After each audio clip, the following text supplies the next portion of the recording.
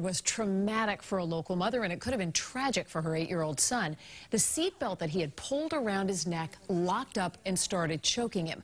He told her that he couldn't breathe, and then he lost consciousness. And as Juli McDonald shows us, that's when his brave mother acted very quickly and saved her son's life. The panic. I don't ever want to feel like that ever again. Ever.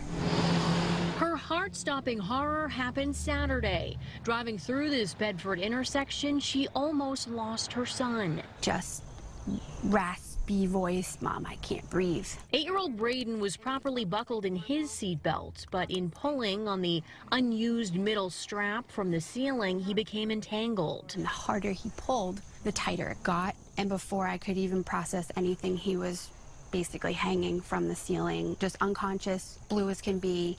There was blood coming out from the pressure. She pulled over, screaming for help. That's when she noticed a hair salon and ran inside yelling for scissors. Hi, we need help right now. We're on Great Road, please. You're Great Road, so we have people on the way. She frantically cut her son out of the seatbelt. He fell and she began CPR. He just went, "What happened? I'm okay," and just stared at me, looking like he was from another planet. Braden was rushed to Mass General, but he's going to be okay.